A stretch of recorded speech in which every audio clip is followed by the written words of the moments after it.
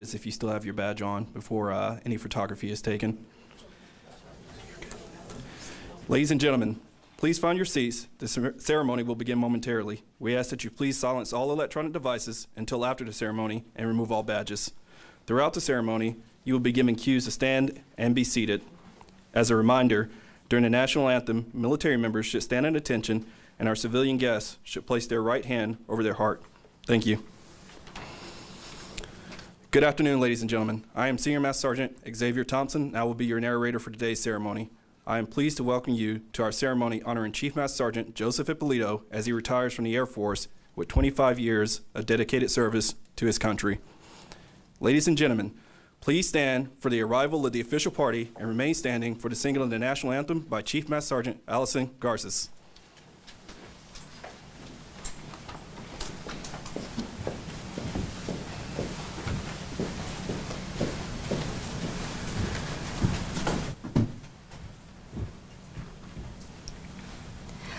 Oh, say, can you see by the dawn's early light what so proudly we hailed at the twilight's last gleaming, whose broad stripes and bright stars through the perilous fight of the ramparts we watched were so gallantly streaming, and the rocket's red glare, the bombs bursting in air, gave proof through the night that our flag was still there.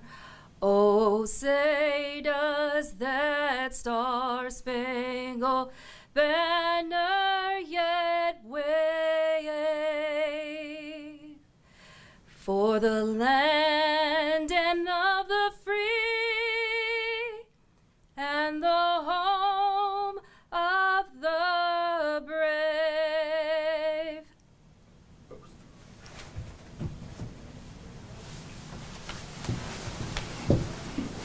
Thank you, Chief Master Sergeant Garces. Master Sergeant Retired James Constance, please come forward to deliver our invocation.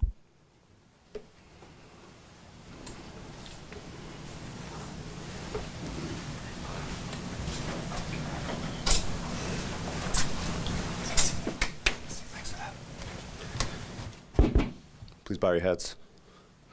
Lord, today we ask you to look down upon Joseph Ippolito and help him in this time of transition so he can be successful in his next life. Please watch over his family as they continue to move on to their future roles as they are no longer part of our Air Force family. But you, Joe, always will be.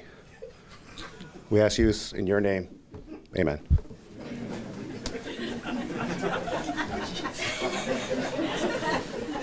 Ladies and gentlemen, please be seated. Thank you, Chief Master Sergeant Garces and Master Sergeant Retired James Constance, who had no idea that he was going to be doing that this afternoon. So thank you so much. That was beautiful.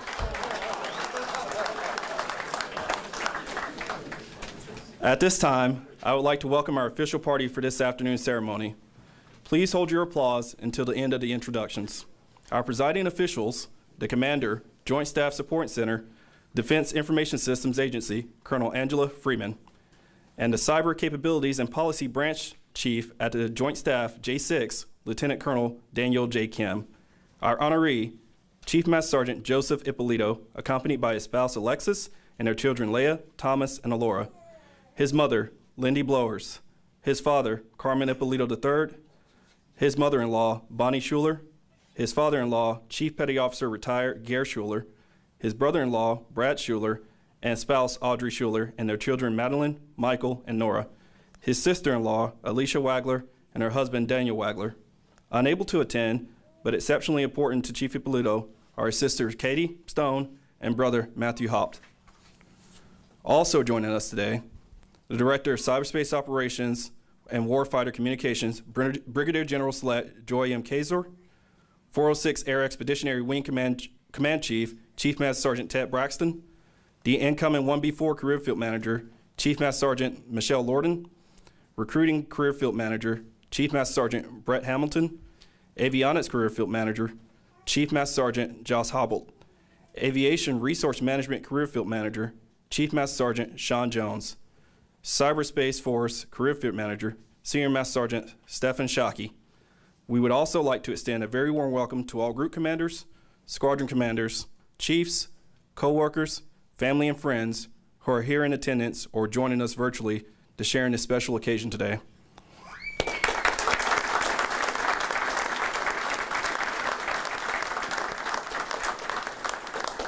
Ladies and gentlemen, while it's not common practice to have two presiding officials, Chief Master Sergeant Ippolito had to be different as usual.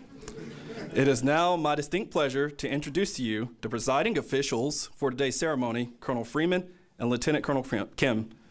Colonel Freeman will offer her remarks first, followed by Colonel Kim. Colonel Freeman, ma'am, the floor is yours. Thank you.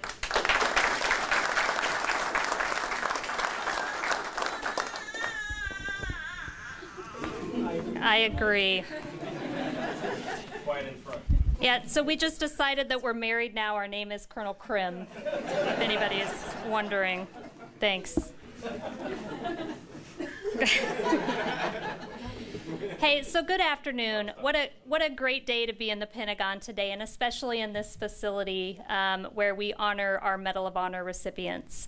I want to welcome our distinguished military guest, General Kazor, General Select Kazor. Can you just get promoted already? Not ready yet. Chief Braxton, Chief Lorden, Chief Hamilton, Chief Heibold, Chief Jones, Senior Master Sergeant Shockey, fellow airmen, veterans, and families of our military members, and then my lovely husband, Lieutenant Colonel retired Douglas Freeman.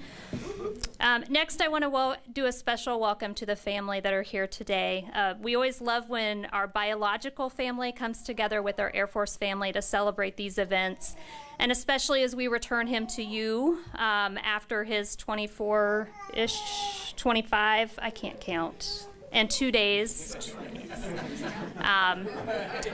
With the Air Force, those 2 days are very important. So mom and dad, in-laws, brothers-in-laws, babies, nieces, nephews, those watching here and afar, welcome. I do want to spend just a quick moment to thank the four in the front row right here. So Alexis, I asked Joe to fill out this sheet and tell me a little bit about the family and where they're going. So he did for the kids. He completely left you off. Just so you know, there was no information. Did you realize you did that? She wrote everything for me anyway. Oh. I may have just made that up too. This is going to go swimmingly well with the rest of this speech. So Alexis is also a veteran, so I want to thank you for your service. I'm sorry you had to be in the 1st Combat Comm Squadron, but that's how it goes. Alexis and kids, I want to thank you for your many years of support, not only to your husband, to your father, but also to our nation. I'm also a military spouse. I'm also a mom of military kids, and I know it's not easy. And you've had multiple deployments, a 1-year remote, and those are definitely not easy on the family. So I don't know much about Alexis other than what I knew, and I watch her on Facebook, and I got an out-of-office attendant from her when I emailed her. So she is a security manager and assistant facility security officer with the Intelligence and Security Academy. So it's pretty impressive. Is she going to bring home the bacon now, and you're going to take some time? Yeah. As it should be. I'm okay with it. So Leia's 17. She's going to be a senior this year. Her and my older daughter are the same age. They actually hung out together at Capon Air Station. You had no idea. Thomas, you hung out with my younger daughter. Had no idea. You don't remember. But that's okay. But Leia is described as independent and fierce. She likes crocheting and jewelry making. And her career aspirations are to pursue biomechanical engineering to make prosthetics, which I think is amazing tie back to her upbringing and giving back to definitely our service members. Thomas is the middle child, 15. Do you have your learner's permit yet? I wish. Leia, do you have your driver's? No. Yeah. It's a good call. Mine too.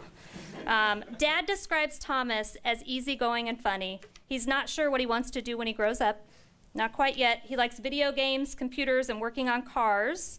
So there's actually a lot of applicable jobs combining all of those now. And maybe you could join your sister in developing something that's of military use and get us some more remotely piloted something or other.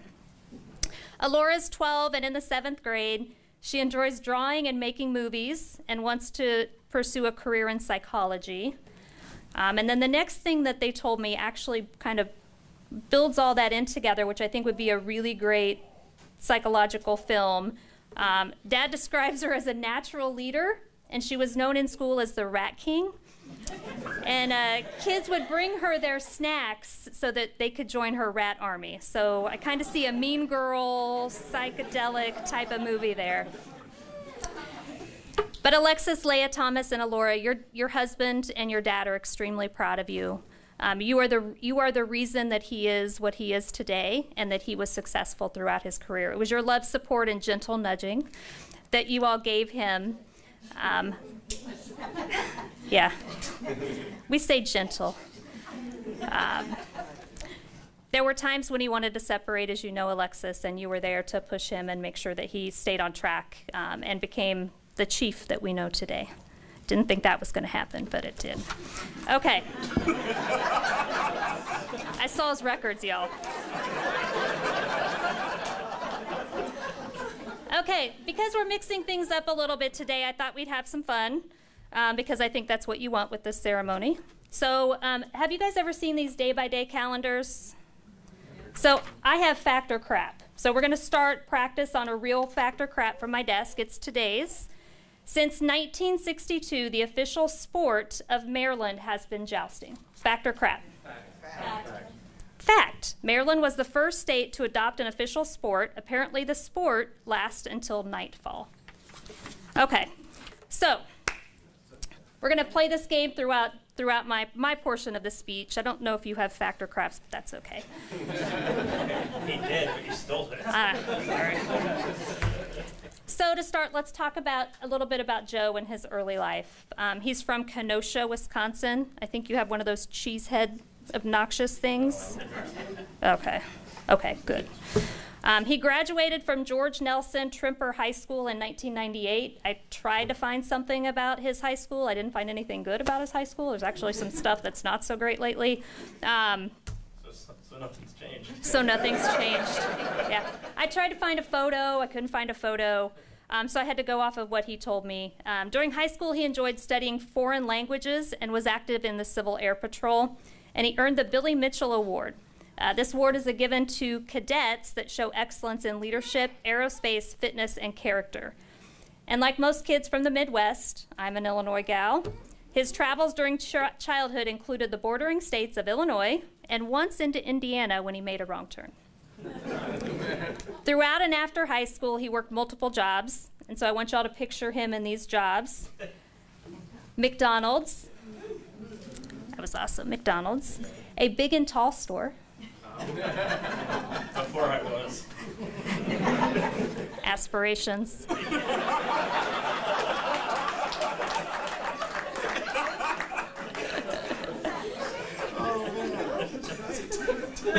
I can't come tonight, by the way, so I'm sorry. I got to keep it clean, though. That's my team back there videotaping. And a VHS video processing factory, a steel mill, various pizza places, installing insulation, and a telemarketer. My favorite.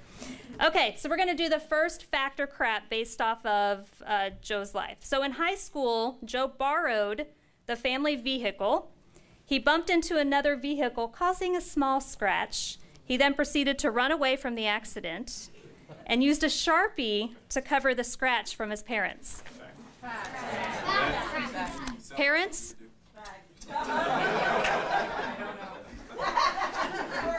Maybe they don't know. Fact. You want me to give the answer? Yeah, fact or crap? That's crap. Yep. Completely made up. Okay. So that's how we play the game. I know, right? But I did get a ticket on the first day I got my license. Well, there. First hour. All right.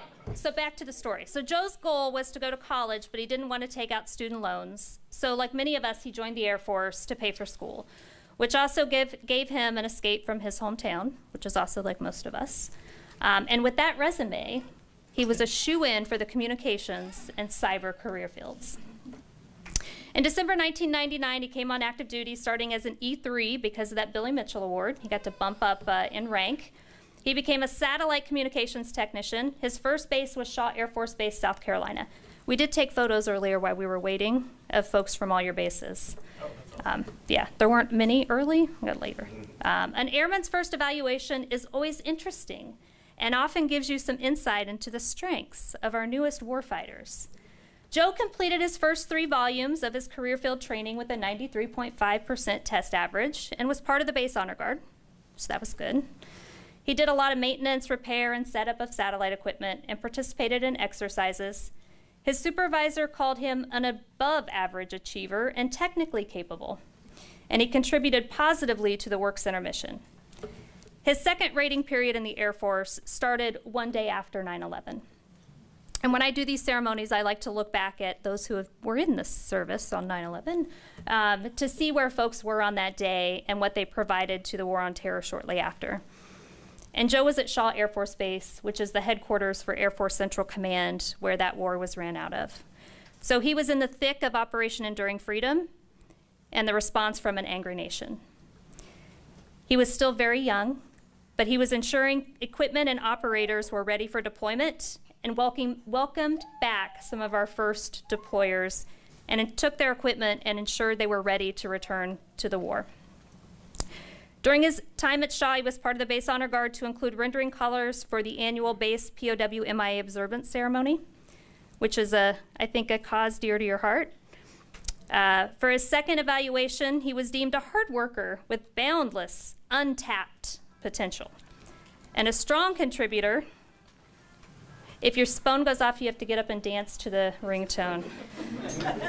And a strong contributor, and with continued vigilance, he will be an outstanding performer. Joe still was not performing at his full capacity. What was holding you back? I don't know, partying. Okay, in 2003, he got an opportunity to see war up close and front, and he deployed to Bagram Air Base, Afghanistan, where he served as a supervisor and also the unit's ammunition custodian for 26 personnel and 7,710 rounds of Army-provided small arms ammo. Did you volunteer for that duty? Okay. Good. He was directly supporting TACPs and close air support for the 82nd Airborne Corps during those early stages of OIF where it was very violent. He deployed forward with DoD contractors to some forward operating locations to set up joint radio relay systems.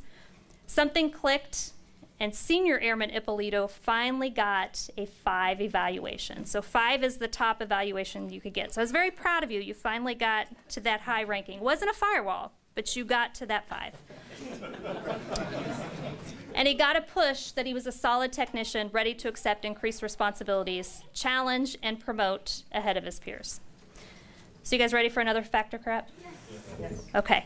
While in Bagram, Senior Airman Ippolito devised a plan to transfer communications to the Army. After his Senior Master Sergeant told him to table the idea, he seized the opportunity to brief his commander behind his Senior Master Sergeant's back, got it approved, and Joe and 20 fellow airmen got to redeploy 3 weeks later.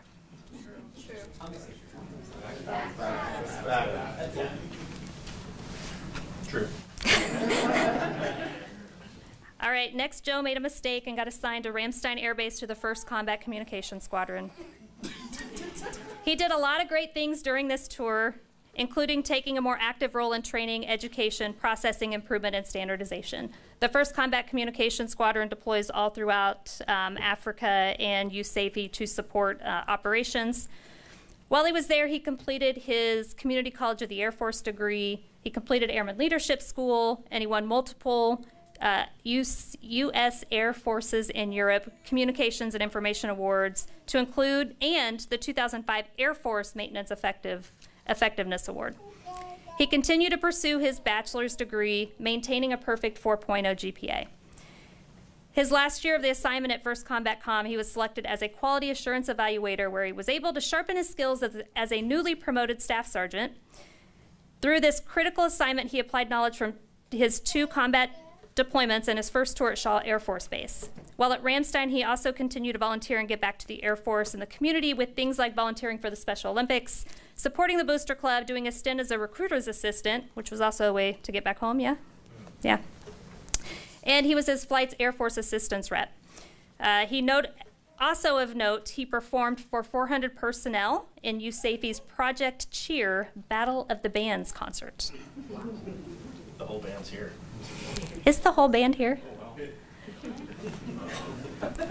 Is it 2? No. Oh, okay. Only. Sorry. The other guy's on his way to get a flat tire. Okay.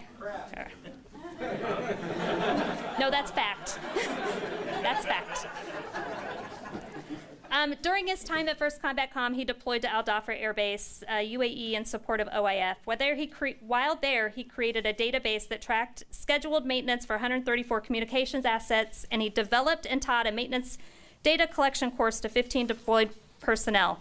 He was also the Xbox modder. So people all over base would bring him their Xboxes for upgrades. That is super nerdy. But most notably during this tour at Ramstein is he met Alexis. So Alexis was in processing Joe at the 1st Combat Com Squadron. Joe was immediately smitten, trying to act all cool and super smooth. Alexis, maybe not so much. After Joe dropped an F-bomb, she agreed to go on a date with him, which brings us to our next factor crap. On their first date, an ambitious Joe leaned in and gave Alexis a kiss. Alexis did not return said kiss, and that ended their first date.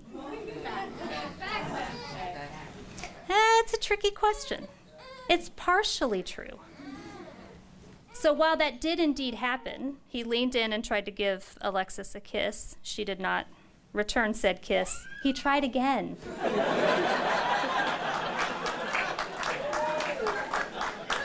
Rejected twice. So, fact and craft.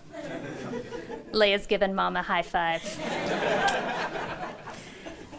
So from Ramstein, he moved to Beale Air Force Base, California, to support the Global Hawk as a SATCOM technician.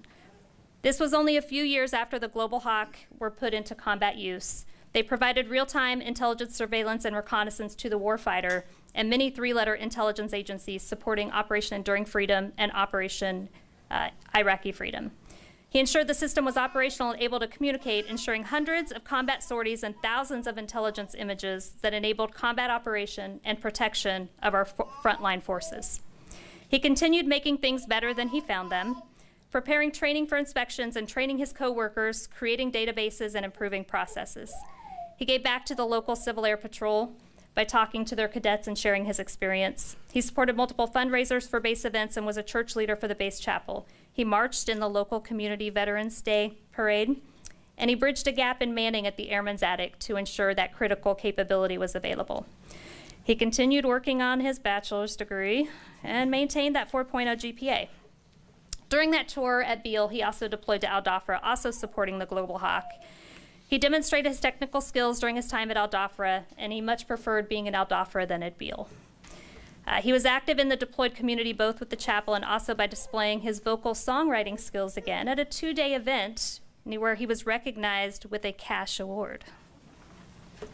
So it was during this tour at Beale that Leia and Thomas joined the family, giving Joe new purpose. Something rare for military families is that Leia and Thomas were both born in the same hospital room at Roseville, California. So for our next factor crap, Joe finally overcame his early stumble on evaluations and was picked up for tech sergeant coming out of Beale with a Firewall 5. In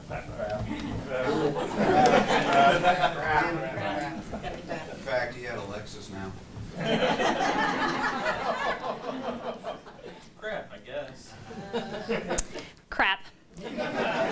Joe received a 4 EPR, so 1 down from the best, on his last eval before he was selected for staff sergeant. Definitely not what you would expect to see in a future chief's records.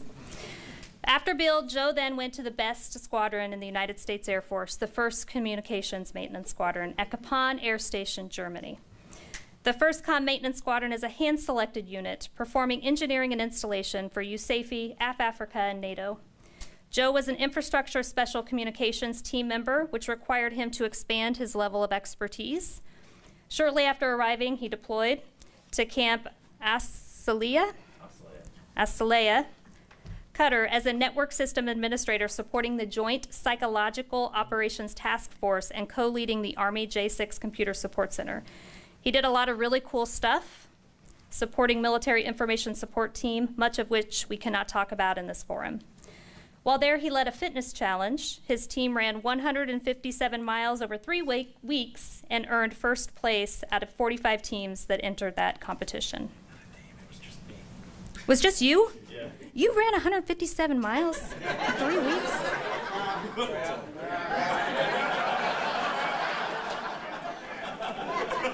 I have the trophy. I have it as crap also. Crap. But Kapan is where I first met Joe. I arrived at Kapan to the 1st Communications Maintenance Squadron in the summer of 2011 for my 1st squadron command. Joe was one of the first individuals in my office. They don't really prepare you for your 1st squadron command, but you're extremely nervous, and you know that those first interactions with your troops, your airmen, is extremely critical because that's what gets back to the rest of the unit. But Joe walked in my office. I can't remember the whole interaction, so I may ask for your help. But he came into my office, I know you do, visibly concerned with the folder of information that was in the desk left by the previous commander. You had filed an IG complaint? I was going to. Oh, he was going to file an IG complaint and said information was in the desk of the commander's drawer. And Joe was concerned that I would read that file and then have an impression of him that would last throughout my command. And I'm not sure what I told you, but it was essentially, didn't read it, doesn't matter, that's history. Yeah, I think you said clean slate or... Clean slate, press on, move forward. And I think that's just what he needed. Now I've screwed up, I don't know where I am. He shifted into high gear, and with Alexis giving him a swift kick in the booty every day, and the 1st Com maintenance team pushing him to work and holding him to the standard of the 1st Communication Maintenance Squadron, he didn't look back. What Joe didn't know is that my predecessor shredded almost everything in the office before he left, except Joe's file and a couple other things. So it was there. I kept it just in case I needed it. I'm just happy I had free rent in that guy's head. But I don't think I ever read the file. Yeah. I think it got shredded. At 1st Com Maintenance, Joe was critical to multiple infrastructure projects to include the Ankara Office of Defense Cooperation Military Networks and Ankara Air Base Tech Control Facility and Voice over IP upgrades, Incirlik Air Bases, network upgrades, Geilenkirchen's Air Base network overhaul, a Voice over IP training lab, Warrior Prep Center network cabling and everything over IP network, Logis Air Base emergency SIPRNet restoral, a secure voice resolution, a data wall merger between EUCOM and AFRICOM, and restoral of Spangdalem's identify friend or foe transmit capabilities. He was also critical to NATO's Operation Unified Protector and the U.S. Operation Odyssey Dawn for Libya operations in 2011. He assured command and control by planning, engineering, and installing infrastructure to support operations and bases supporting those 2 ops. He worked with 1st Combat Comm Squadron and orchestrated a tactical to fixed transfer of communications, so 1st Com Maintenance was last out. Leading fellow Special Comm team members to establish C2 for 2 air expeditionary wings, 2 combat air operations, over 26,000 flights, enforcement of a no-fly zone over Libya, and elimination of Gaddafi after he led an attack on his own civilians that were protesting his rule. 1st Com Maintenance received multiple awards, and Joe was the 435th Air and Ground Operation Wings 2011 3D Outstanding NCO of the Year. So sorry I had to talk a lot about first com maintenance because, it's the best.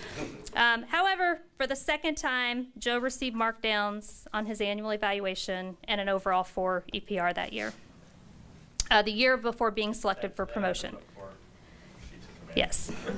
But he got a 4 on his evaluation and then got promoted to Master Sergeant. So I was thinking this was a trend, but it actually had stopped there. Yeah.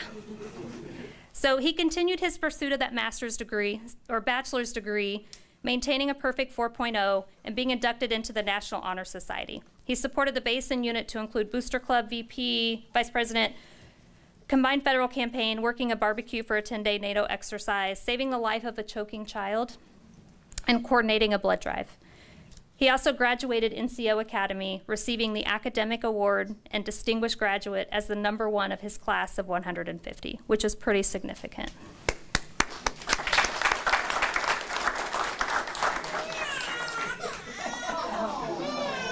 There's one critic. But the most significant thing that was on cue that happened during that tour at Capon is that Alora was born. She joined the Dragon family and completed Team Ippolito. So, before we move on to the next assignment in Korea, let's do another fact or crap. During Joe's deployment in Qatar, he discovered the game of cornhole and has aspirations on going pro one day.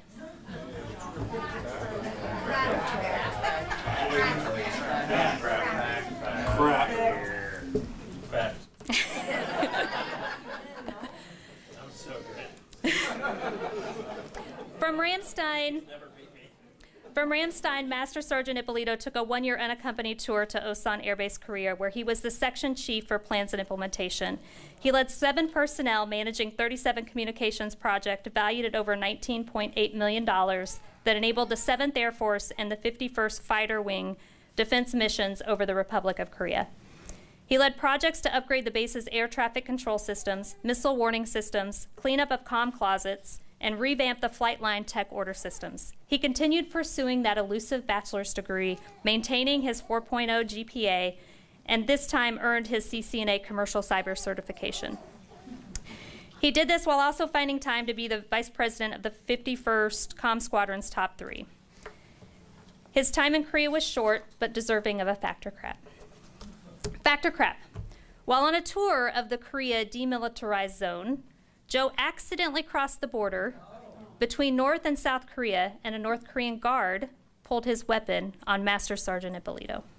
Crap. I think he purposely crossed the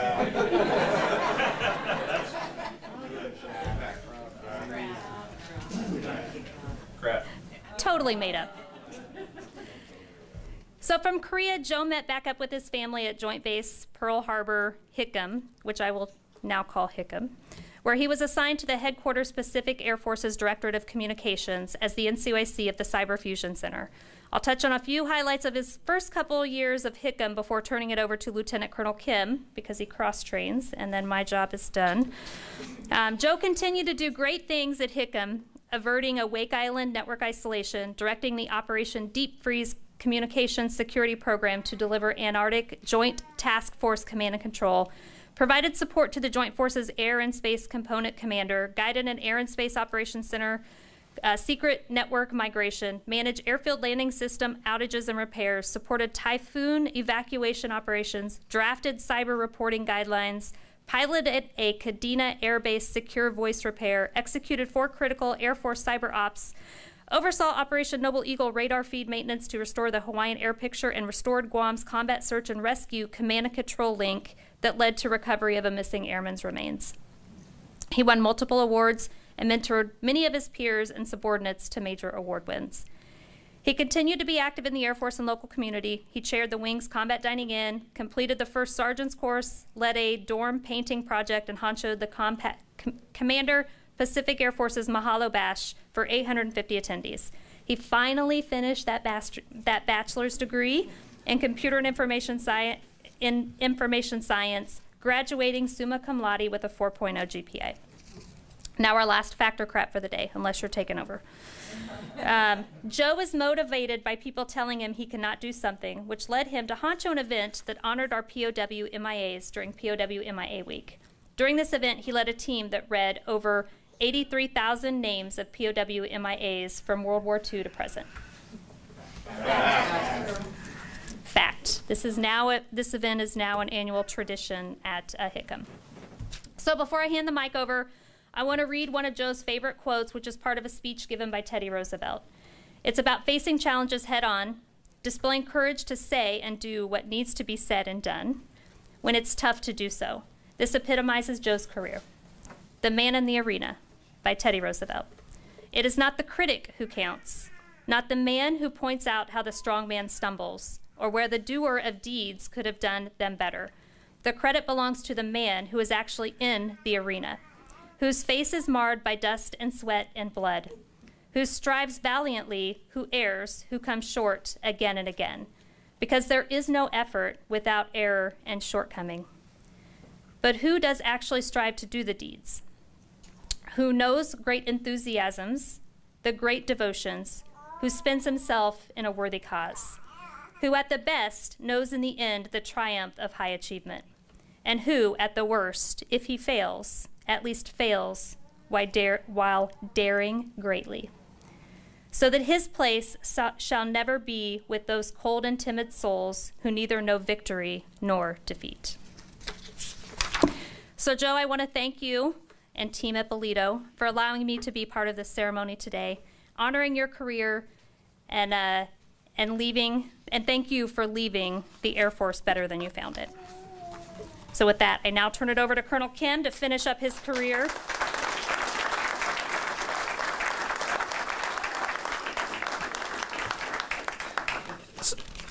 So this is a pretty cool opportunity for me. So I want to say thank you, Joe, for the opportunity. This is a little clunky, so I'll say forgive us for like 2 different presiding officials. Joe, this is a pretty cool opportunity because as part of my triad, my first ever triad, we have Chris Beck back there. He was my first sergeant.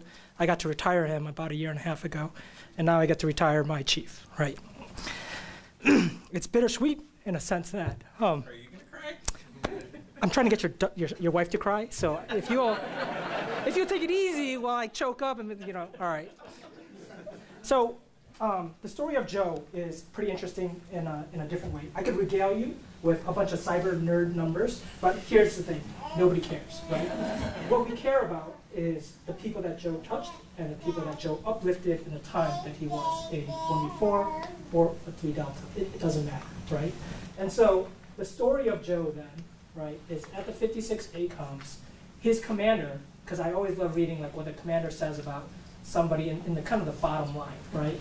His commander was like, Joe is a gifted mentor who draws followers. That's the line, right? And what's awesome about that line is if you look at Joe's career writ large, right, you'll see that he focuses on exercises and making them good and relevant. He focuses deeply on training, which is really important to him. And then he focuses on mentorship and figuring out who else is coming up behind him, right? So the cool part of that is all of that is about people, right? It's all about people, whether or not they'll touch him or not, whether or not he'll meet them or not, whether or not, they can get something from him or not. It doesn't matter. That's what Joe does, and that's how he supports them, right? So from the 56 ACOMs at Hawaii, he turns into a 1 Bravo. I saw some of the bullets in there. There were a lot of like IT bullets, and I'm like, are you really wrong? Whatever. I guess it's all right. Like, sure. It was an MDT. Sorry. So from the 56 ACOMs, he goes to the favorite city of Alexis Ippolito, San Antonio. She loves San Antonio. Which is why she got to spend 6 whole years there, right? But you'll find that Joe got to go to the 24th Air Force staff as a master sergeant. What is interesting about that is, once again, as an additional duty, he picked up 24th Air Force staff, UTM, which is the Unit Training Manager. Again, kind of a passion area for him. He focused on making sure people got relevant training, and he also developed lines of effort in standing up. What does it mean to even be a 1 Bravo 4, a cyber warfare operator? A lot of people have opinions. A lot of them are irrelevant, but it really comes down to how are you pushing this ball forward, right? And at least Joe is throwing out ideas in hopes that some of that will stick.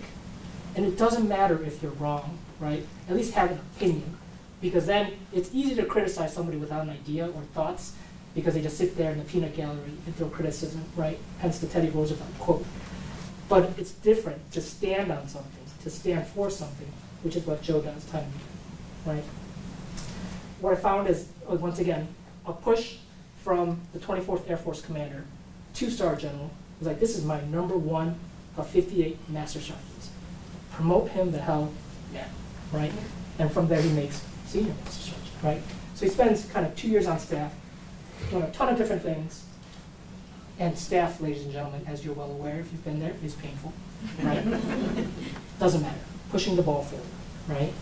From there, he goes to the 33rd Network Warfare Squad, which is the best squadron in the world. You may have heard earlier some misinformation about first com maintenance squadron, right? But you know, if you have to put first in the name, are you really first, right? So he's at the 33rd Network Warfare Squadron, and once again, you know, the talking points are similar. He comes in, he's focused on revamping training. He's focused on working with Headquarters Air Combat Command to establish a simulator for defensive cyber operations, kind of the first of its kind that we're trying to do, right? And he's focused on working with vendors to provide more relevant training, right? Because Air Force training can be painful at times, right? And sometimes vendors and industry do an excellent job at it, right? So he's figuring out, how can I make this work? And he's doing all of that as the ops superintendent, right? So kind of spends 2 years at the 33rd, right? Has an interesting time there, I know, right? And from there, he moves on to the 836 from 20 to 21, right? And at the 836, the 67th Cyber Wing commander was, bottom line, Joe is awesome, right? That was the bottom line quote in his email. And just, again, this is who Joe is, I was right? just surprised I got that through. Yeah. Maybe an exec should have caught that, but that's okay, right? Yeah.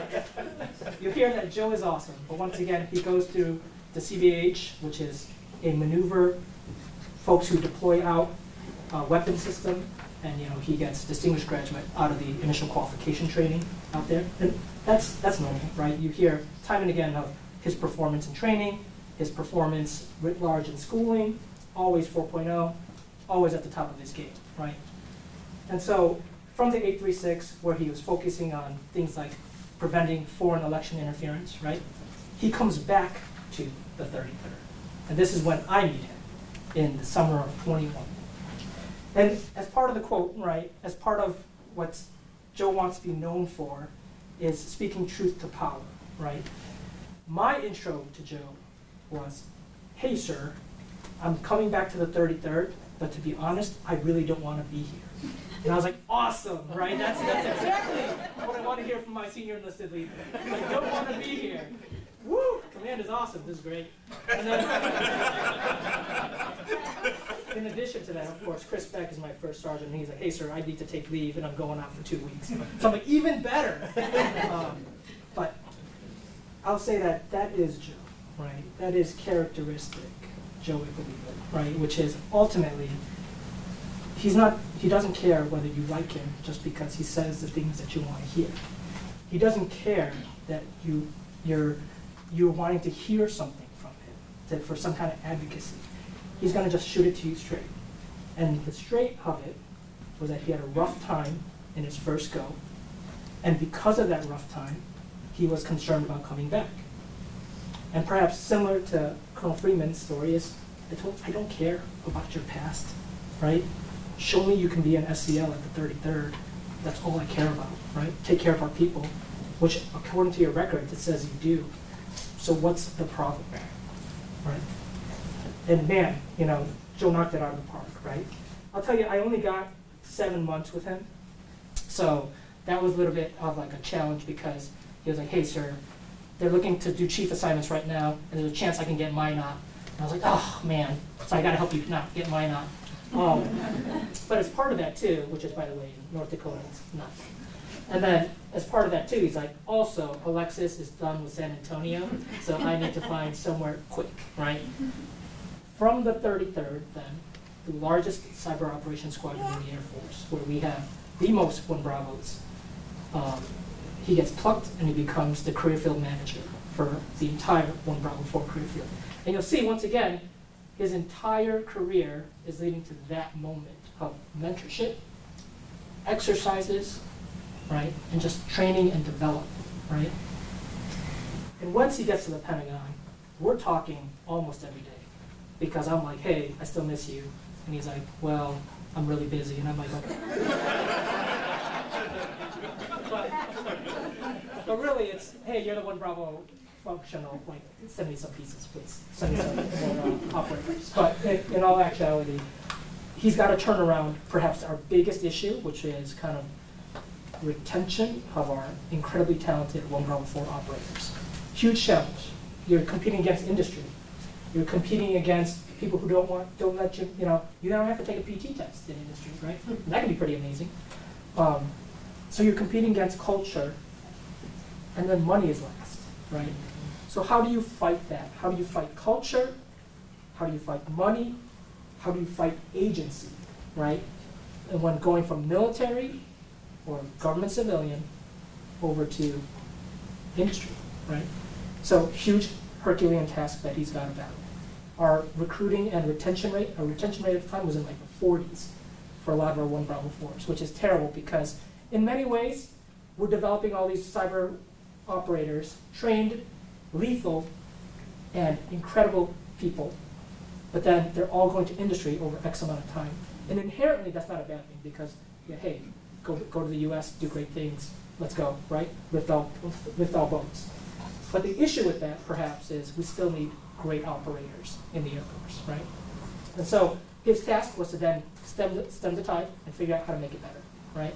And so what you'll find is if you read through the history, he did simple stuff in terms of he opened up a pipeline, so brand new people to the Air Force can now become 1 Bravos. It used to be retrain only, so you had to have somebody who was already in the Air Force for X number of years, take a test, and then be able to cross over, right? There comes a certain amount of baggage with that. And then he was like, hey, we should just open up accessions and let people come through. Joe did that, right? For certain zones, which is X number of years that you've been in the Air Force, Joe was able to get the highest number for your retention bonus, right? We're talking over 6 figures for certain career, for certain year groups, right? Thanks from Big Herm, right? So that's all being driven by Joe, the CFM team, the 826, driving all of those changes, right? But he had identified these problems at the 33rd, at the 836, because he got to see it, and then he got to take that from tactical experience to strategy and figure out how to make it better writ large. Is it perfect? No. Have we solved all the things? No. But that is Joe Ippolito in a nutshell, right? So ultimately, what I want you to take away is it's a story of people. Joe's one of the best individuals I've ever met and had the privilege of meeting. And let's retire now, man.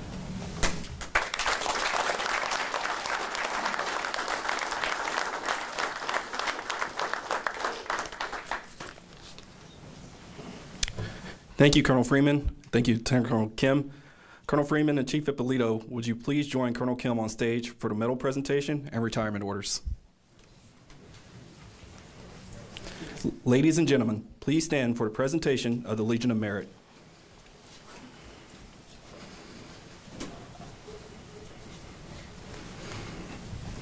Attention order. Chief Master Sergeant Joseph R. Ippolito distinguished himself by exceptional meritorious conduct in the performance of outstanding service to the United States as Cyber Warfare Operations Air Force Career Field Manager from 9 February 2022 to 31 December 2024. During this period, Chief Ippolito provided strategic oversight to 2,100 total force cyber warfare operations airmen. He spearheaded multiple initiatives to resolve manning shortages, including reinstating and maximizing pay incentives, bolstering enlistment rates by 23%.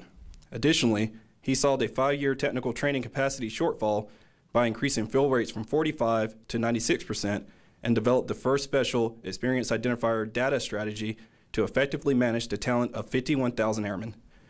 Chief Ippolito's leadership and tireless efforts paved the way for enlistment bonuses for recruits. This initiative proved successful and has significantly increased accessions, meeting the Secretary of the Air Force's intent to attract and retain technical skills and talent. Furthermore, he revolutionized cyber operations recruitment processes by gaining approval for direct accessions and championed technical school transformation by modernizing the curriculum, securing additional dorm space, and streamlining 3 courses into 1. Finally, Chief Ippolito's leadership was instrumental in reinstituting Air Force warrant officers and the establishment of the Cyber Warfare Operations Specialty. The singularly distinctive accomplishments of Chief Ippolito culminate a distinguished career in the service of his country and reflect great credit upon himself and the United States Air Force.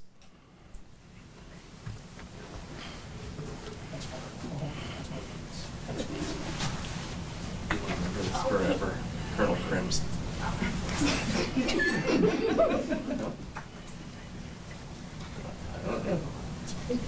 Here you go. You get one, I get one.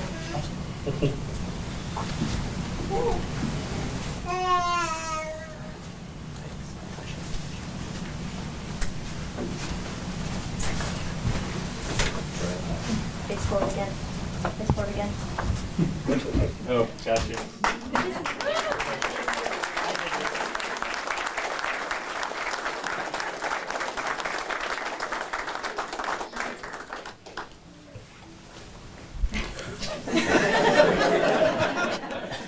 Colonel Freeman and Colonel Kim will now retire Chief Ippolito.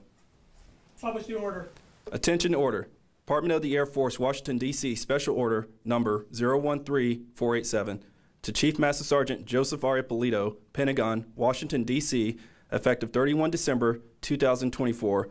You are relieved from active duty, Headquarters, United States Air Force, Pentagon, Washington, District of Columbia, and retired from the United States Air Force effective 1 January 2025. After 25 years and 2 days of faithful and honorable duty, per Air Force Instruction 36 TAC 3203, and the grade of Chief Master Sergeant by order of the Secretary of the Air Force.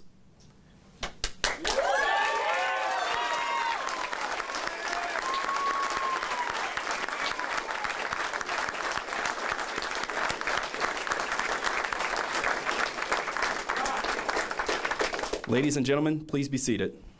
Colonel Freeman and Colonel Kim will now present the retirement certificate.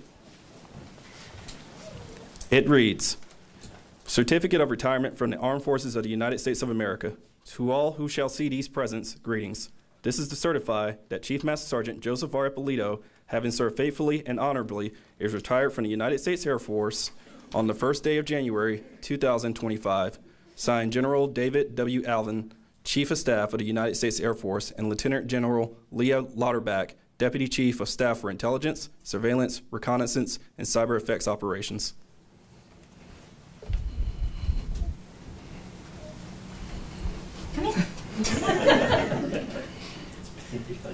You guys are married. Come on.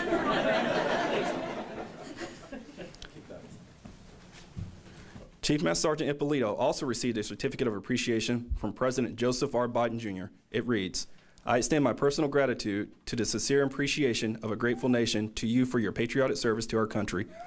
Your bravery and dedication in our armed forces helped protect your fellow Americans during a critical moment in our history and contributed to a world of greater security and growing prosperity. Your devotion to honor, duty, and country, in keeping with the long traditions of the finest military in the world, embodied the American ideal of selfless service. Our nation owes you an incredible debt. Your commitment and the example you set will inspire future generations to serve with pride and to keep our country secure. You represent the best of our nation, and I join our fellow Americans in saluting your honorable service. I wish you happiness and success in your next chapter. Signed, Joseph R. Biden Jr., Commander-in-Chief. Additionally, Chief Master Sergeant Ippolito received a certificate of appreciation from the Chief Master Sergeant of the Air Force, Chief Master Sergeant David A. Flosey.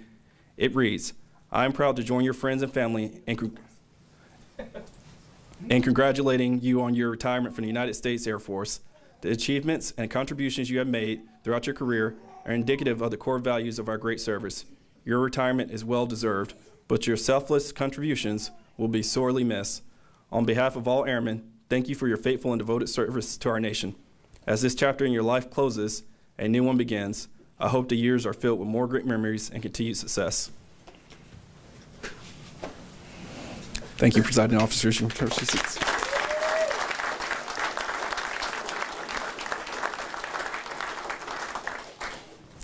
Now it's time for the lapel pin presentation. I would like to invite Mrs. Ippolito to come forward for the Air Force Retirement Pin presentation and the presentation of the spouse's certificate. Mrs. Ippolito, would you present your spouse with the Air Force Retirement Pin?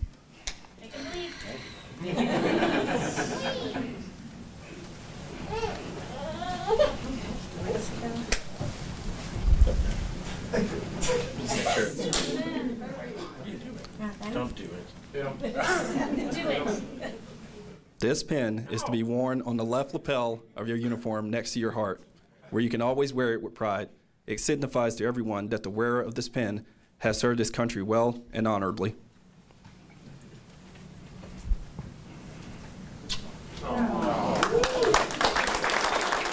stay on stage, ma'am, stay on stage. Now I would like to read the Spouse Certificate of Appreciation from the United States Air Force. In grateful appreciation, the United States Air Force presents this certificate of recognition to Mrs. Alexis Ippolito for their commitment and numerous contributions that made positive impacts to the nation's defense. Thank you for the support, which gave strength and purpose to your spouse's service. Signed, General David W. Alvin, Chief of Staff, and Lieutenant General Leah G. Lauterbach, Deputy Chief of Staff for Intelligence, Surveillance, Reconnaissance, and Cyber Effects Operations.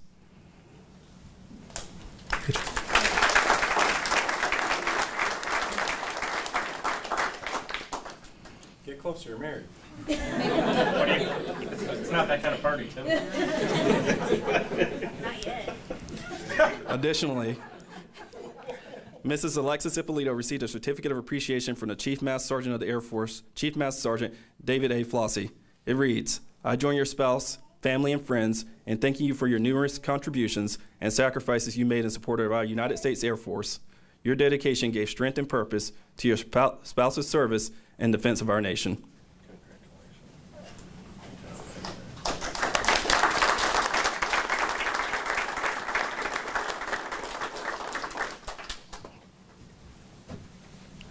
Don't go anywhere. At this time, I would like to invite Leah, Thomas, and Alora Ippolito to come forward and join your parents as I read the certificate of appreciation. Thank you. It reads, throughout the years of your life, you have made sacrifices, and you've served your country as much as I have done. In your loving way, you quietly shouldered the heavy burden that you were asked to carry. Most of the time, you could not understand why I was not there, but you quietly hid the tears, courageously put on a smile, and defiantly promised that you would support me. You were then, as now, one of the most important parts of my life, and it was your love that enabled you to assure me that what I was doing was important. I missed so many holidays and countless special occasions while you were left at home to worry while I was on difficult missions. You had to say goodbye to friends when we moved throughout the years, and you had to change schools. Your resilience and self-confidence throughout those frequent moves gave me strength. I am proud of you, for it was your love and support that sustained me in those difficult times. There's no way in my mind that I could have been a success in the military without having your support, your understanding, and most importantly, your unquestionable love. Thank you for being there for me. Always remembered, never forgotten.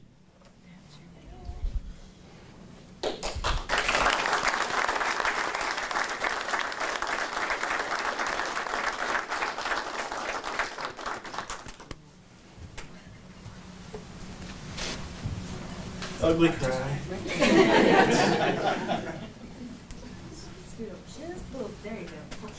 Thomas, you don't, it's okay to do that.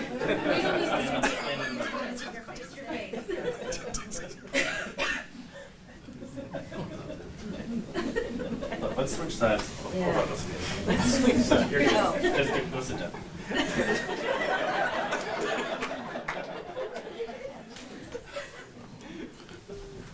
Thank you to all the Ippolito family for coming up. At this time, we will be honoring Chief Ippolito by conducting a flag folding ceremony. Today's ceremony is being led by Senior Master Sergeant Lowe and Senior Airman Jansen. The flag was flown over all duty locations where Chief Ippolito has served. as well as all duty locations containing 1 Bravo airman.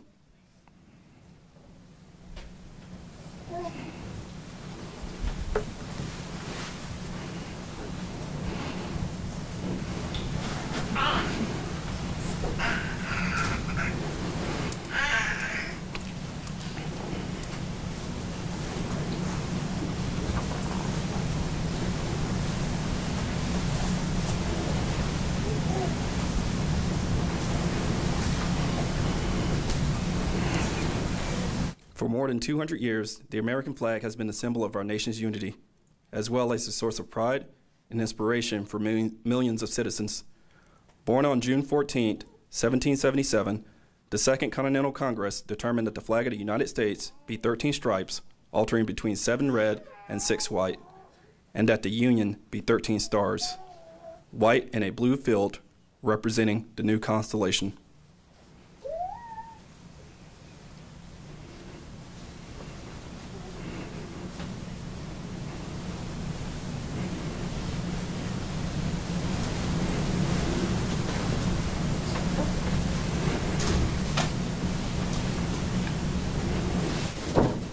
Between 1777 and 1960, the shape and design of the flag evolved into the flag presented before you today. The 13 horizontal stripes represent the original 13 colonies, while the stars represent the 50 states of the Union.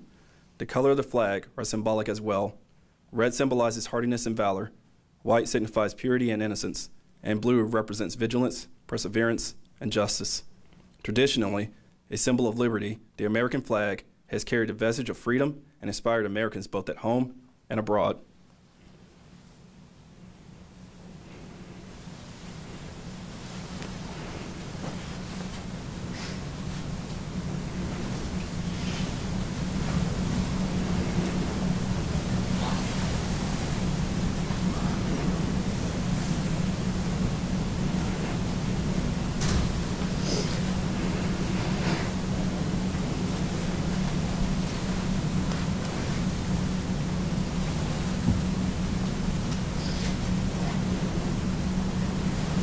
In 1814, Francis Scott Key was so moved at seeing the stars and stripes waving after the British shelling of Baltimore's Fort McHenry that he wrote the words to the Star-Spangled Banner. In 1892, the flag inspired Francis Bellamy to write the Pledge of Allegiance, our most famous flag salute and patriotic oath.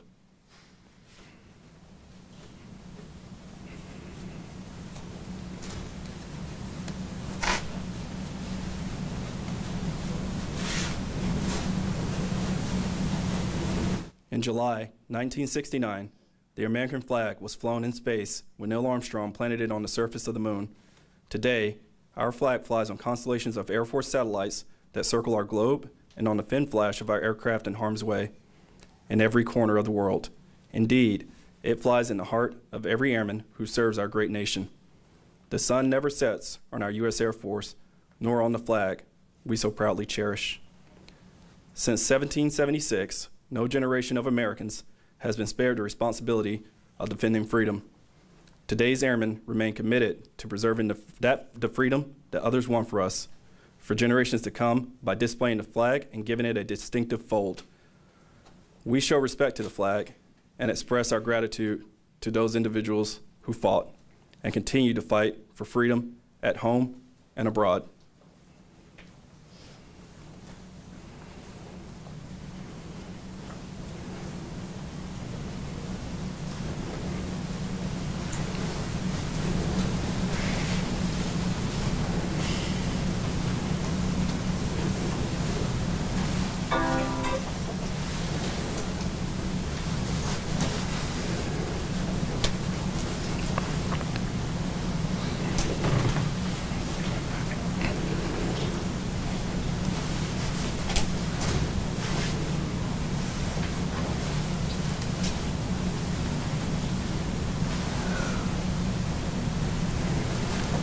Since the dawn of the 20th century, airmen have proudly flown the flag in every major conflict on land and skies around the world.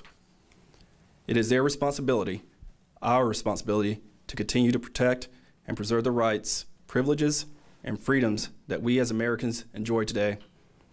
The United States flag represents who we are. It stands for the freedom we all share and the pride and patriotism we feel for our country.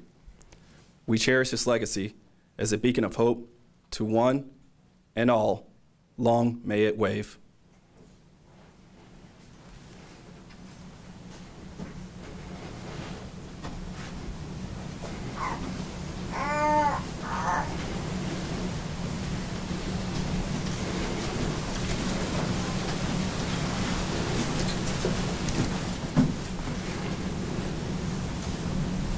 Detail. No. Face. As a child, Joey joined the Civil Air Patrol, where he quickly promoted and earned a Billy Mitchell Award, which allowed him to join the Air Force directly as an Airman First Class, bypassing the Airman Basic and Airman ranks. On the first day of basic training, then Airman Ippolito was found teaching his flight how to complete facing movements, much to the surprise of his military training instructors. In Tech School, Airman Ippolito graduated Satellite Wideband and Telemetry Tech School, Systems Tech School, with an impressive 99% grade average. The score was much, much higher than his competition, Airman Norman Thompson. He received orders to Shaw Air Force Base.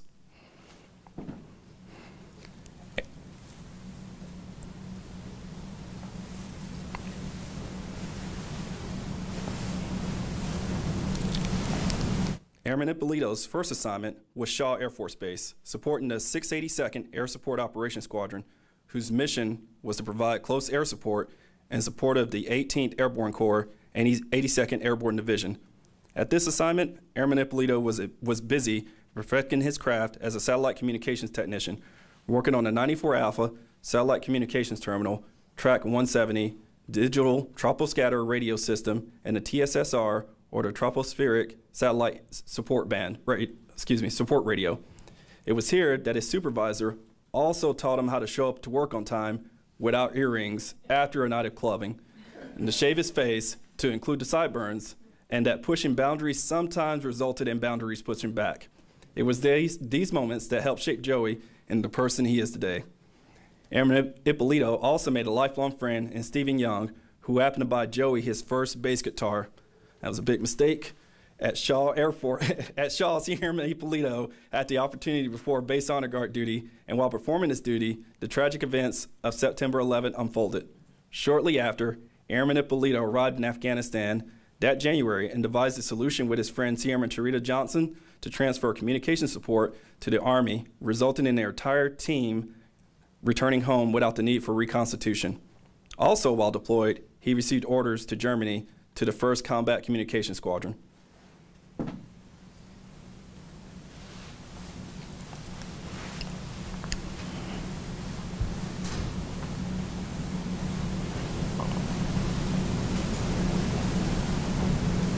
While in processing the 1st Combat Communication Squadron, Senior Airman Ippolito met a beautiful woman that he was completely smitten with. After reminding her that he could actually read, and what can only be described as the most amazing first date in Air Force history, Airman Ippolito and Airman Alexis Schuler were nearly inseparable. Nearly because Joe also befriended 2 airmen named Tony Cantonio, thank you, and Derek Lugo, and they started a band the likes of which had never been seen. And they called themselves the Resonance. They were just short one guitar player. And Joey knew what he had to do, and he asked Steve to come join his band in Germany. He came, and they toured Germany. And by tour, I mean they played 2 shows before breaking up due to military obligations.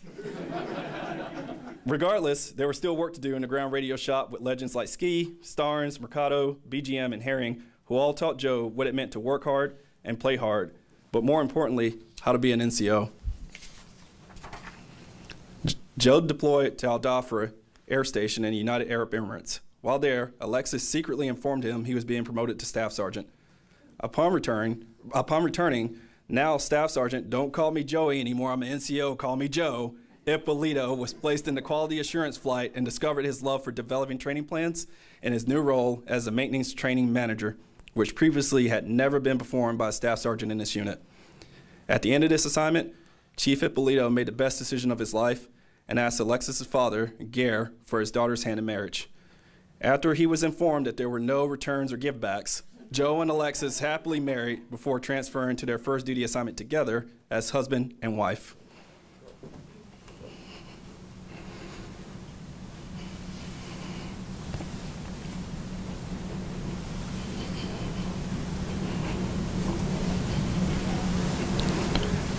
Joe and Alexis, who was now pregnant, completed a cross-country trip to their new duty location at Bill Air Force Base, California. They left from Jacksonville, Florida, with their 2 dogs and a U-Haul truck that had seats that didn't recline and only had one minor accident. Joe was assigned to an aircraft maintenance squadron supporting the Global Hawk mission. It was here that Joe and Alexis took on their most important role as parents when Leia was born.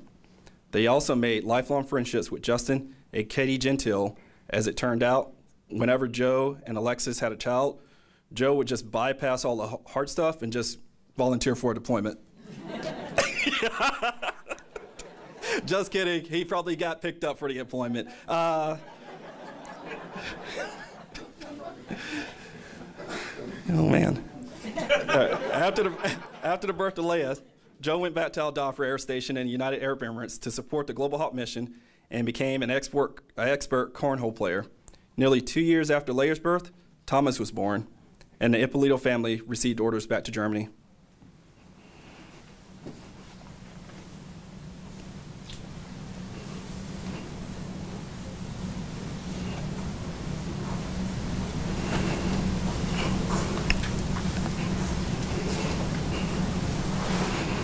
Tech Sergeant Ippolito and family arrived to the 1st Communications Maintenance Squadron back in Germany. So luckily, the Air Force has a rule that prevents military members from deploying immediately within a certain window. This window is 42 days. Naturally, Joe figured out how to deploy on the 43rd day to Camp Asilea, Qatar. Upon arrival, it was confirmed that he was patient 0 on the camp and was quarantined immediately. Unfortunately, Alexis and the children also had contracted swine flu, but support from Joe's work center was amazing. Special thanks to Uncle Rudy Mendez and Josh and Jacinta Perkins. While Joe was performing grueling work in London, the Azores, Turkey, Belgium, and the Netherlands, just to name a few of the places that he was gallivanting, Alexis was at home having the time of her life as a single mother, raising their 2 children in Germany, alone and unafraid. After Joe promoted to Master Sergeant, they both knew this hardship tour had to end, so they devised a plan, and a Laura was born. Joe immediately called orders to the 51st Communications Squadron Osan Air Base, Republic of Korea, and Alexis went to Florida.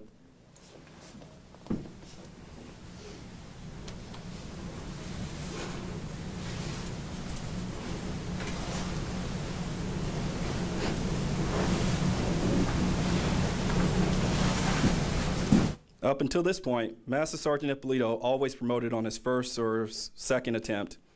Little did he know, he was entering a new phase in his career he's dubbed EPR Purgatory. Master Sergeant Ippolito grinded at Osan, initially leading the radio shop and later the Plans and Programs Work Center.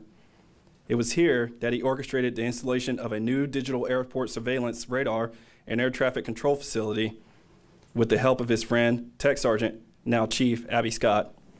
He also was hand-carried in a present during his mid-tour by Santa Claus to Orange Park, Florida, to see his wife and 3 children during Christmas. He later arrived to his follow-on at Joint Base Pearl Harbor Hickam, where he led the PACAF Cyber Fusion Center, or PCFC, which is a fancy way of saying MCCC. In this role, Master Sergeant Ippolito oversaw and coordinated all Air Force communications activities across the Pacific area of responsibility. An opportunity then presented itself to retrain via on-the-job training into the 1B Cyber Warfare Operations career field, which Joe jumped on. After retraining, he was assigned to the 56th Air Communications Operations Squadron Mission Defense Team. Here, he got his feet wet defending the Falconer weapon system before moving over into the 613 Air Operations Center's Strategy Division, where he was assigned to the Information Operations Cell as a cyber planner. Once the assignment cycle came out, Joe was presented with 2 choices, San Antonio or San Antonio.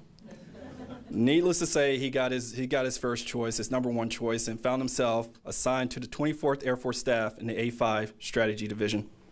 Here he met his hardest leadership test to date and Tech Sergeant James Constas. General Wagaman, the 24th Air Force commander, clearly saw that supervising Sergeant Constas was no easy feat and rewarded Joe's Herculean effort with his number one strat. And on Joe's 5th attempt, he earned a promotion to Senior Master Sergeant and an assignment to the 33rd Network Warfare Squadron.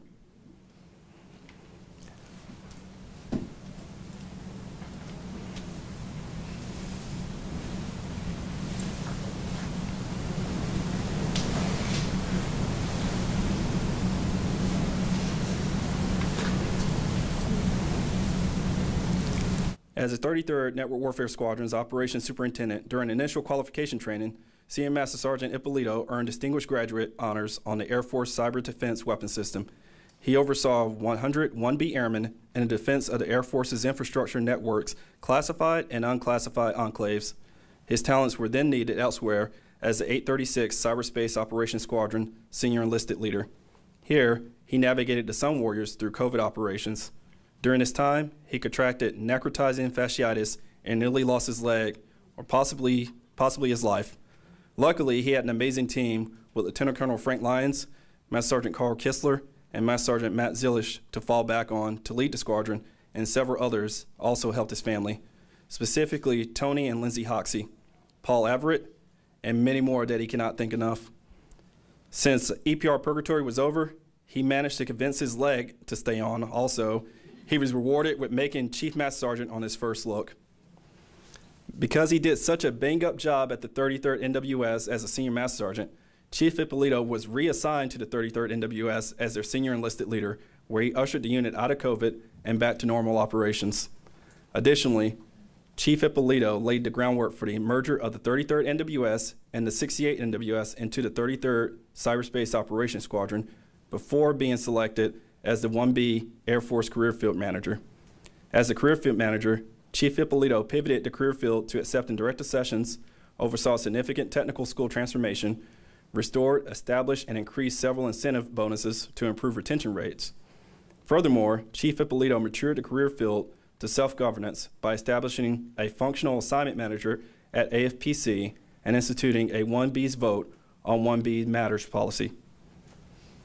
Chief Ippolito finishes his 25-year career as the career field manager. While the Air Force may be losing an incredible leader and chief, his impact on the Air Force and the airmen he has served is generational. His family, Alexis, Leah, Thomas, and Alora, are looking forward to the quality and fun times they will get to spend together now that their husband and dad is retired.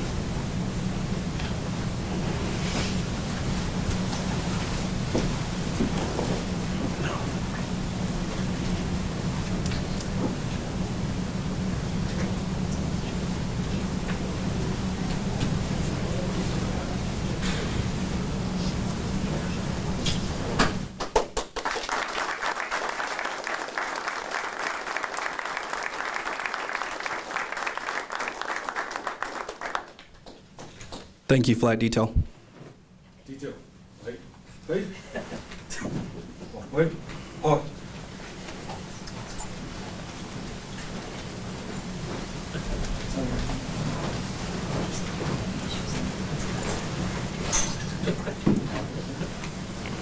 At this time, we would like to invite the Deputy 1B4 CFM Chief Master Sergeant Select Timothy Lowe to present Chief Ippolito with a retirement gift. All right, let's go. You did it. You did it. What do you feel about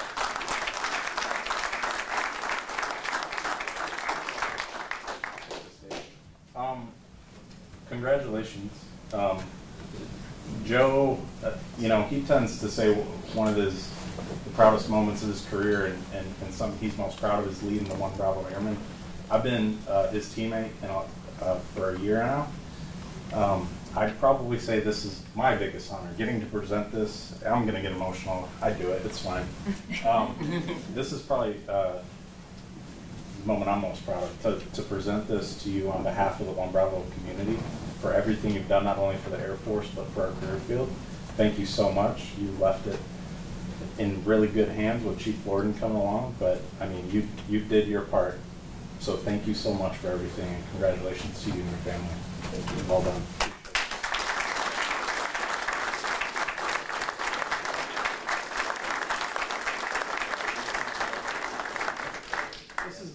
This is medium stuff.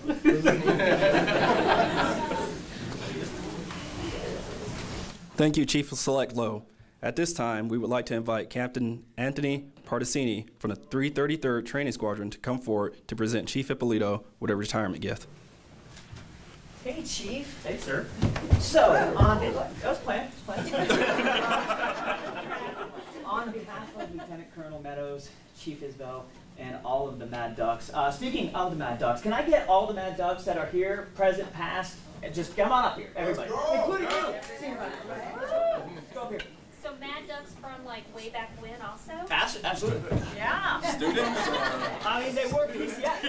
Hey, this is my mini Mad Duck right here. Where do you want us? Right, all around. Wherever you're at. Go ahead. We just want to thank you for everything that you've done to improve the 1 Bravo's training, improve all of us in one way or another. And it's pretty different from the other stuff. Yeah, it's weird for me too. So, thank you very much. Thank you so much. Everybody get in. No, you. Ma'am, need you a little bit closer. Don't mind. There we go. On 3, 1, 2, 3. One more on 3, 1, 2. Party. We're doing that.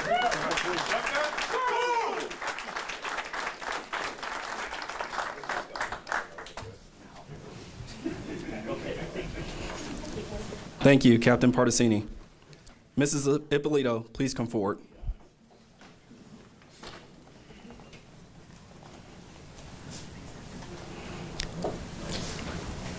You got me on stage. Not near me. It's okay, it's up to you. This is your day. Shadow boxes are born of an ancient military tradition that is still practiced today, both in the militaries of the world and throughout civilian life.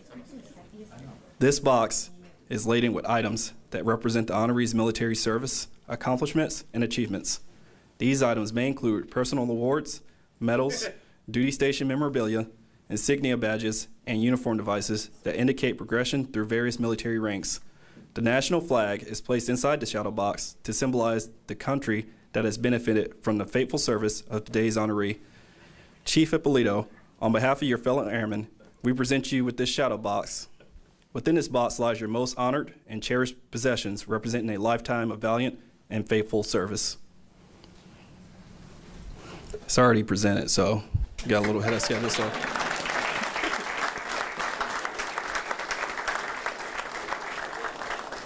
Do not worry if you didn't get a good look at it. The shadow box will be on display for your viewing after the ceremony.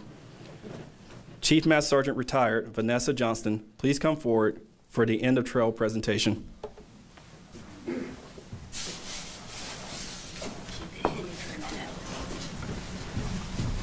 Hello, everyone. Where am I? All right, there we are. I'm Chief Master Sergeant Vanessa Johnston, retired, and on behalf of all the chiefs around the world, I want to take an opportunity to formally thank Chief Ippolito and recognize his unparalleled service to our country. Would all the active, retired, and future chiefs please come forward and make a line from the stage to my right, left? For those of you who haven't seen this presentation, I want to take a moment to explain what you're going to witness. We have a tradition to recognize our retiring chiefs in the ceremony End of Trails. The End of Trails sculpture was sculpted by James Earl Fraser to depict the transformation of a proud spiritual people into the next century. And since then, it has many meanings and have been assigned to this sculpture. To Air Force chiefs, it's a representation of the warrior horse and a journey that is now complete and finally returning home to be with your family. We as chiefs are much attuned with the unyielding sacrifice required of the military family. And Joe, please know that we honor you today and your family for all of the chiefs that raised you, all of those that you have mentored, and that will be future chiefs. We are now going to pass the statue across all the chiefs, sharing our wisdom and teammanship as we partner, because we can't do this alone. It's definitely done as a team of chiefs. And don't forget to turn me upside down at the end.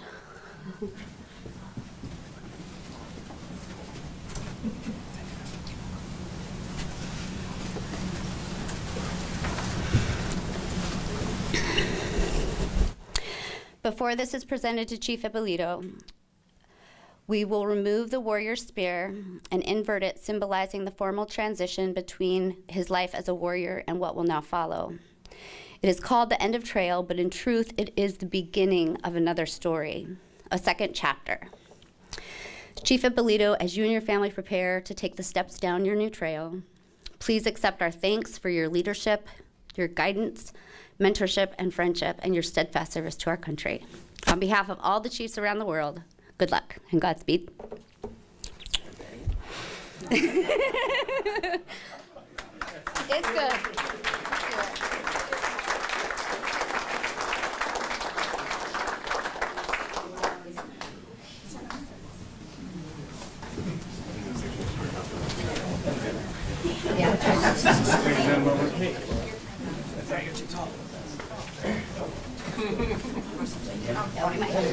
You give me that one. Okay, sure.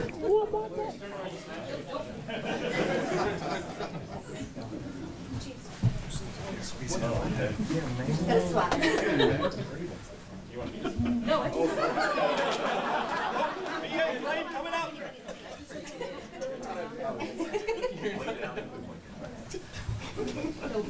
promise the camera doesn't bite. On three. 1, 2, 3. One more on 3. 1, 2, 3.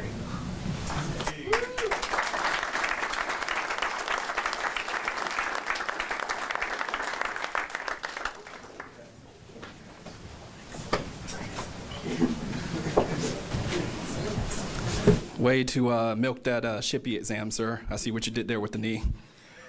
Ladies and gentlemen, it is my honor to present to you for the very first time Chief Master Sergeant Joseph R. Ippolito, United States Air Force, retired.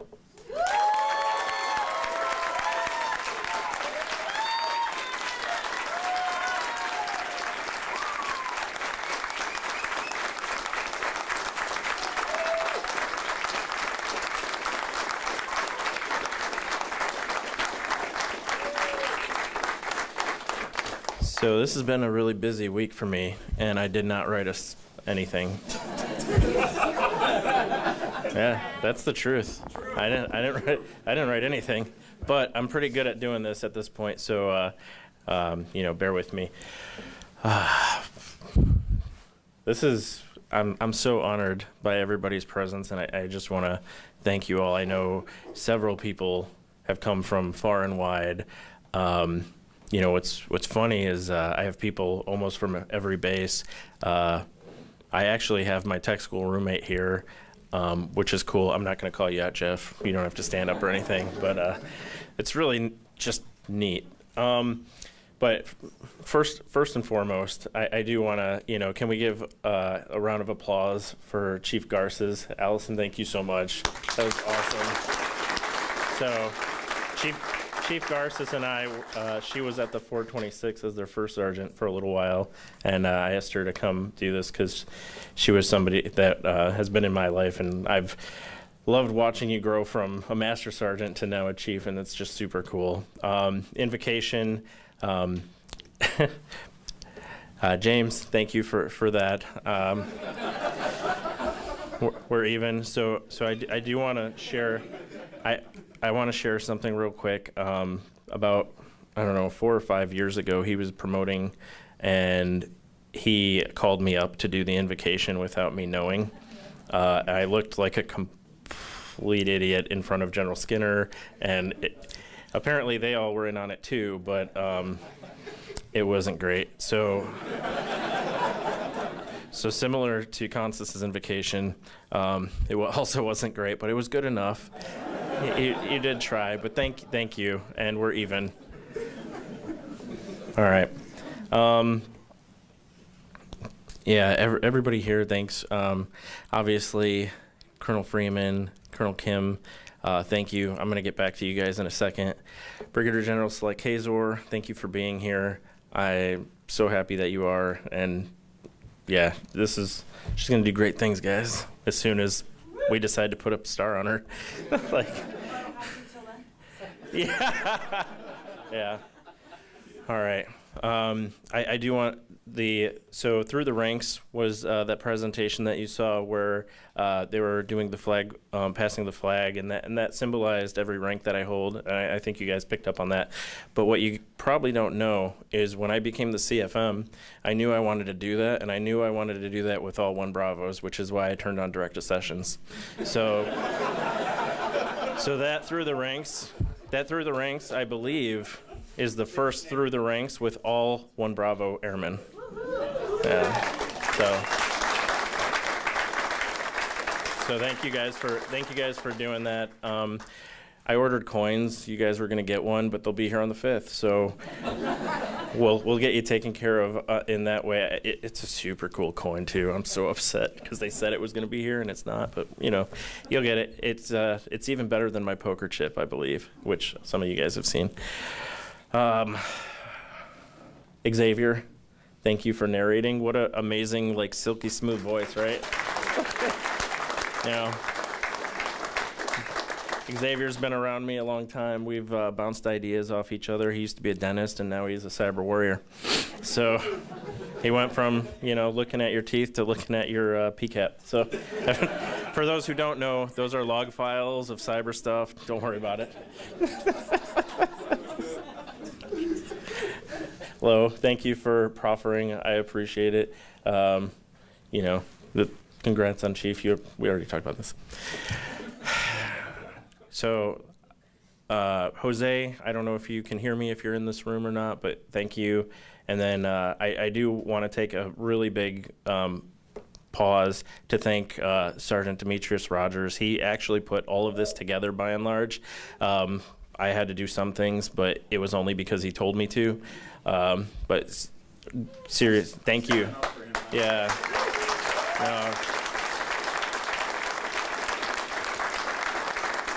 Yeah, I honestly can't thank you enough. Really, I know how much you did. So these retirement ceremonies, I've done a few of them, and they're not too bad. They're a lot of work. Every retirement ceremony is a lot of work. What I didn't realize was having a retirement ceremony in the Pentagon, it's like putting that on hard mode. And dude, hats off to you, seriously. All right. So who's got the over and under on me crying? Well, I already cried a little bit, so it's really hard when I look at my wife. So before I do that, I do want to take a moment. I'm so sorry to do this, but Colonel Maxwell, I think we had this conversation. Can you stand up for a second? Oh my God, Joe. All right. Dad, can you stand up for a second? You may or may not see it, but I think you guys look identical.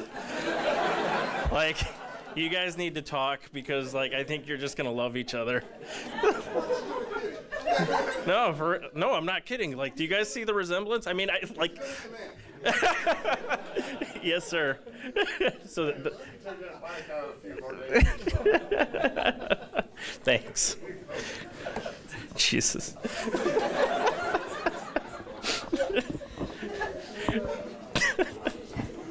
Yeah. All right. So moving on. Leia, Thomas, Alora, I love you guys. Thank you. I'm looking forward to finding out what it means to be your dad as an Air Force retiree. I think we're gonna have some good times. I love you too.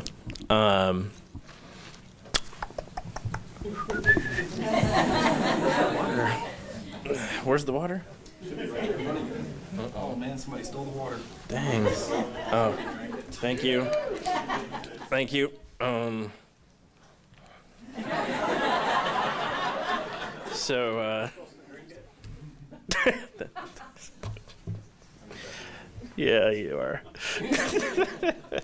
Alexis, you know, I love you so much, and we've been doing this a long time, and I'd say the right amount, but thank you. Like some folks have said, I did almost separate on 2 occasions, I think, and Alexis, you know, realized the value of a pension. So thank you for you know, convincing me to stay in, and then you know, I know because there's a lot of people from my first and second bases, and I've talked to some of you guys already, but like, and you've heard, but my career obviously was not like some people's careers. It seems like, and rightfully so, because they don't mess up like I did. But their careers are kind of on this glide path that just takes them to greatness, and it's amazing to watch. But that was not my path. My path had a lot of ups and downs. Alexis will tell you, I haven't changed a whole lot, and I know you guys, some of you guys know me quite a bit, but my mouth didn't necessarily match my rank. But now it does, I guess, so it's okay. But well, I was like a tech sergeant when I was getting there. I made master when you showed up, so you were a good luck charm. Yeah, so first base was Shaw, had a lot of great people. All of the names that you heard, it was really important for me to call them out because they've been amazing. I do want to pause, rewind a little bit. Bonnie and Gare, I love you guys. Thank you so much for supporting us over the years. Mom, thank you for supporting us over the years. Dad, same thing. It's awesome to have my whole family together in one area. It's not often that happens. I think the last time was my wedding 18 years ago almost. So it's really cool. Nobody's killed each other yet, so that's a blessing. What else? Yeah, so, you know, I had a successful band. We toured Germany. I just loved it. That's why we didn't make any money. I just did it for the love of the music and the art. I told you guys I did not write anything. Yeah, so I know that for a lot of the military members in here, it's very rare. I might even say I've never seen 2 officiants for any ceremony, let alone a retirement. But because of the way my career was, it was very up and down. And for those who don't know, and I know a lot of you do because I really don't hold back, but when I was in tech school, I got an Article 15. I had a lot of issues. I had a hard time making it to work, showing up to work. I always was a hard worker, and smart, just not smart enough to not drink too much or whatever it was that I was doing that was causing me all the troubles I was having. But because of that initial instance, for a long time it seemed like people were always instead of helping raise me up, they were more waiting for me to mess up again. And it's like, you know, when you're told something, you kind of become that thing. And I think that was kind of the issues that I had, right, was you know, it was just hard to excel because I was in that situation. And it was, you know, a lot of it was self done on my own part. And then I've had great supervisors through those years, but I had a great commander in Colonel Freeman, and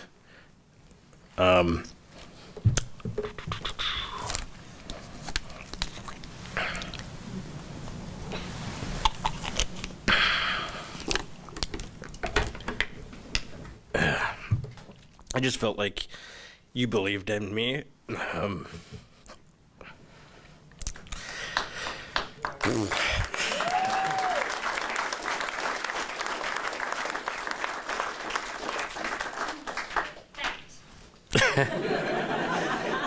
when I needed it, and you know, we've stayed in contact ever since, and you do mean a lot to me, and I know you know that. But I do, besides, you know, Alexis, I attribute you as one of my commanders, as the commander that kind of turned me around a little bit.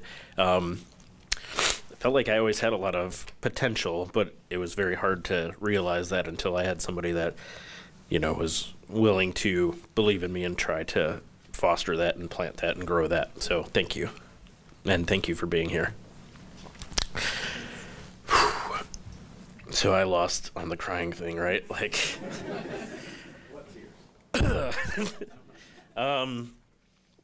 yeah, so,